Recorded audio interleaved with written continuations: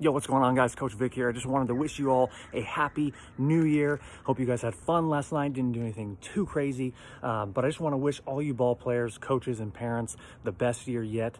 And for you ball players, in order to make this year your greatest year, you have to have a new mindset, right? You have to have a mindset, a mentality that is going to help you achieve that level of greatness that you are shooting for, okay? I'm just as guilty as anyone.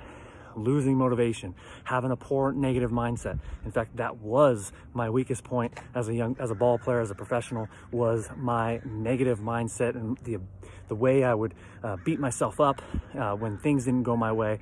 And you know, in all honesty, my life, my career, post-career did not change for the better until I changed my mindset. The mindset and how you choose to think about things is going to determine everything. So if you want to play great, you must think great, train great.